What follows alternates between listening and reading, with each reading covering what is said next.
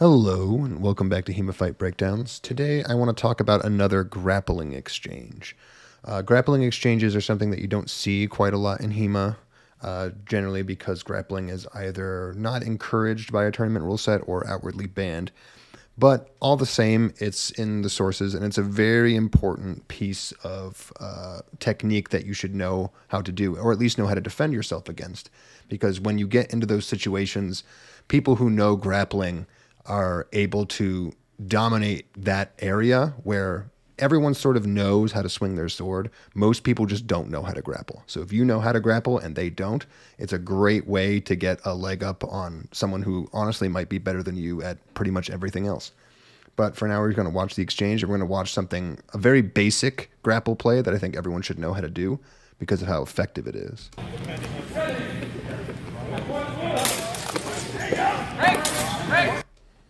So what happened there is, as I've said before, every single time you missed a thrust, which I did, it's grapple time. And the reason for that is that this bind is because of this bind right here. This bind where both your hands are basically touching each other, both your and your opponent's hands. And you have long since passed the point where your tips are of any threat. In a situation like this, you have two choices. You can attempt to pull away from the bind and try to pull your hands back and deliver some kind of cut. But the problem is that it's just as quick to do what my opponent here does, which is simply attempt to throw your arm over both of your opponent's arms at once. Now, one thing that I like about this exchange is it shows one of the ways in which this technique can look like it goes wrong, but still work perfectly fine.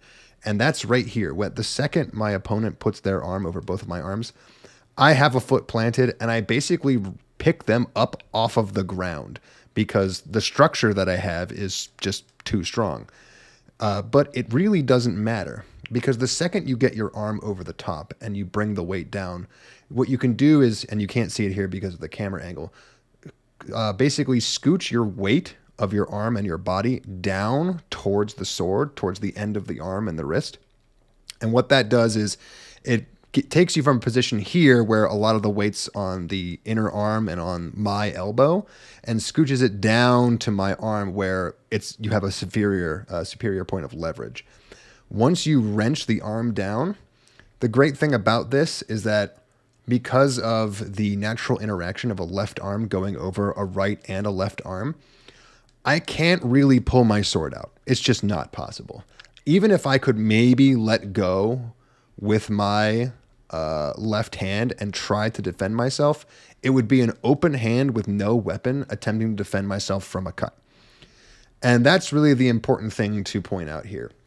When you go into these grapple situations, cuts, I believe, are predominantly the first thing you want to try to do. And generally, there are three different situations that you could put yourself in a grapple. One is you're trying to stab, aka you're trying to pull your arm back as far as you possibly can so that the length of the blade can land on someone else's target.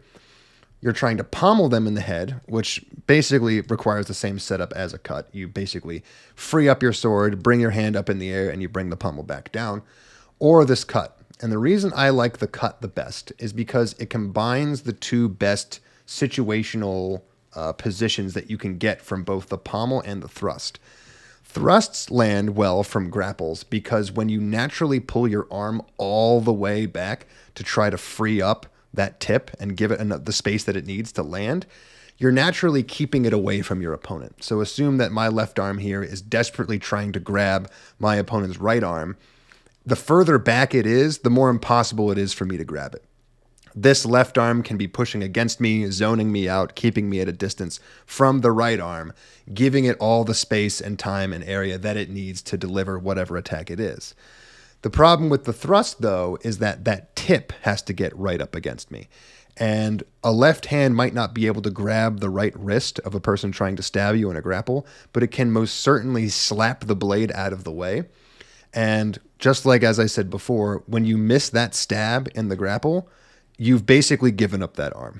You have to put in some forward pressure in order to really properly deliver a stab. And the second you miss, you're going to put your right arm right back into reach of the opponent's left arm.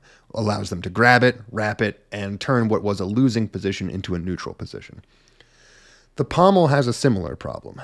You pull the arm away to try to deliver the pommel, but in order to bring it down, you have to bring it down at an angle. And most importantly, you have to bring it down with what is essentially no more than a few inches of extra reach off of your original arm. Basically, it's like trying to hammer fist them, but you have a little extra 5-pound brick in your hand. The problem is that it's pretty easy for someone who has one free arm to just put up their arm in defense of that pommel, take 99% of the energy and force out of that pommel strike, and just, again, wrap it back up and turn a losing position into a neutral position. But there is one situation that that free left hand can't protect you from, and that's a cut.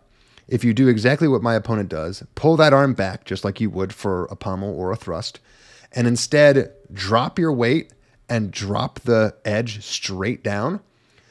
The best part about this is that if I put my arm up to block, it doesn't matter. That edge still cuts my arm, same as it would my head. I can't stop it like a pommel, and I can't beat it away like I can a thrust.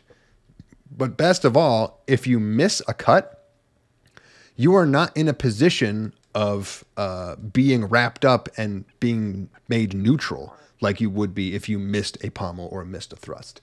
Because even if you do miss that cut, you can pull your arm back again and get ready to do it again. You can do it as many times as you need to. The entire time, the person with their presumably free left arm can only, again, same as before, desperately try to grab onto your right arm.